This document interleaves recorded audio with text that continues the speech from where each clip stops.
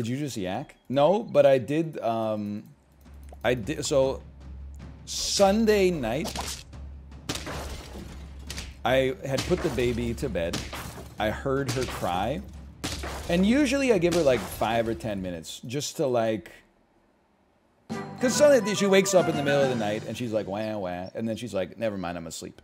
But this time I was like, this cry was just like a little different, a little weird. So I said, you know what? Just for peace of mind, I'm going to go in. I'm going to check on her.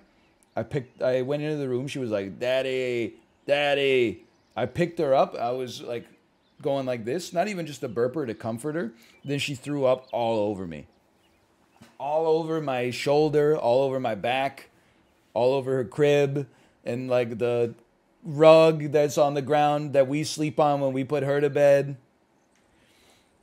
And then I went into Kate's office, and I was like, our baby just threw up. And then that kick-started like, it was like, you know, Mom, I'm Sick protocol, where we watched like Peppa Pig for like an hour, and we tried to get her to drink some water, but she was like, I don't want to drink water, I feel yucky. And we're like, that's why you gotta drink water.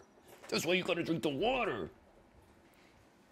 No, she's some kind of cold or flu. It came on super quick too. Like it was Sunday, she was normal. We took her to the park.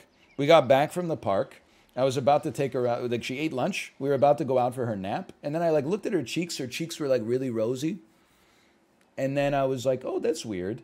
And then I like felt her forehead, and I was like, oh, she's like a little hot. So we stayed home. And then that night she threw up. I think it's just normal kid sickness. I read online that our kid is almost 2, but I read online in the first year of your child's daycare existence, physicians expect that your child will get sick 15 to 18 times. I actually think that we kind of did better than average. I think we only got sick like 12 times. It's like a 20% discount. I'll take that.